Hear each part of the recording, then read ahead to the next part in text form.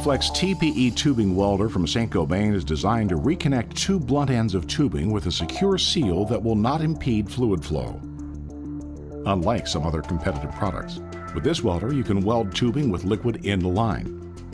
Like the companion SealFlex sealer, it uses compressed air with 110 volt or 230 volt options, so it can be purchased and used anywhere in the world.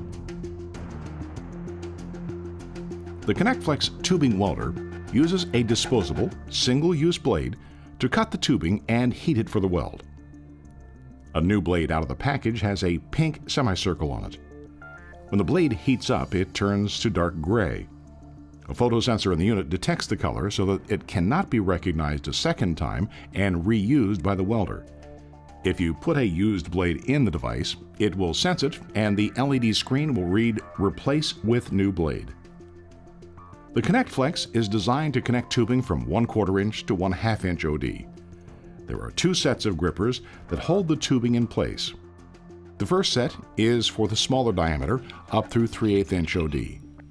The other set is for tubing from 3/8 inch up to 3/4 inch OD. They're easily changed when you want to convert to another size tubing.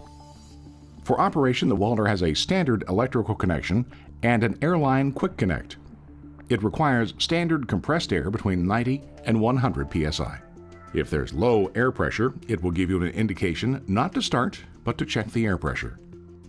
For this demonstration, we're going to connect two 3/8 by 5/8 inch tubes, going from a fluid-filled line to a receiving line that obviously will have no liquid in it.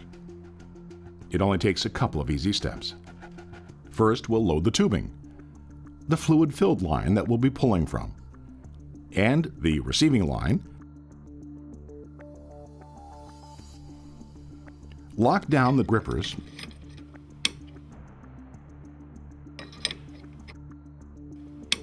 and then insert a new blade. Again, the pink indicates that it's brand new, and the sensor would not let the unit operate with a used blade. The LED readout now indicates to close the cover.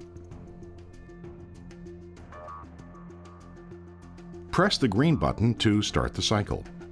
As a safety feature, the cover is held in place magnetically.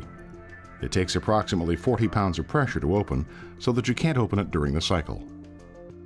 For our demonstration, we have removed the cover. The design is such that the first action when we press the green button was a clamping of the tubes so that they're held in a compressed mode. That's part of what makes it possible for us to weld tubing with fluid in the line, unlike some other competitive products. Inside the unit, the blade is being heated to between 265 and 270 degrees centigrade. This sterilizes the blade and heats it to a point that will allow it to cleanly cut through the thermoplastic tubing. The machine features a HEPA filter. We recommend it be changed about every 300 cycles.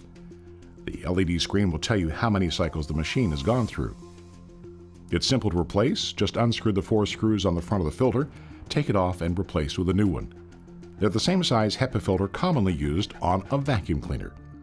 They're available in all industrial supply stores or pharmaceutical supply stores.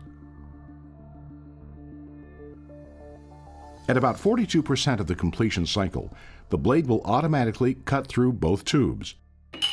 Once the blade cuts through the tubing, a HEPA filter will turn on, keeping positive pressure on the inner chamber as a clean room. Then the tubes will be positioned together. The unit will hold the ends of the tubing against the blade, which will heat to 260 degrees centigrade for a prescribed amount of time to melt the ends of the tubing.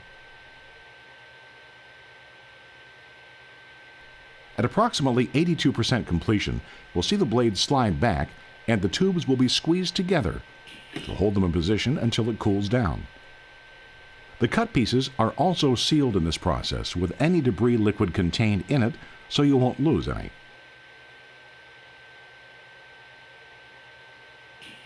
At the end of the process, the magnet releases and the top can be lifted. Just release the tubing from the clamps and then simply pop the weld point by squeezing it together, and the weld is complete.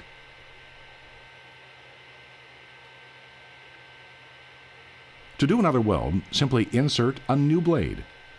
The used blade will be ejected into the drawer when you start the next operation. When the device is done, you'll notice that both of the blunt ends at the cut point are sealed so that you don't have any media escape.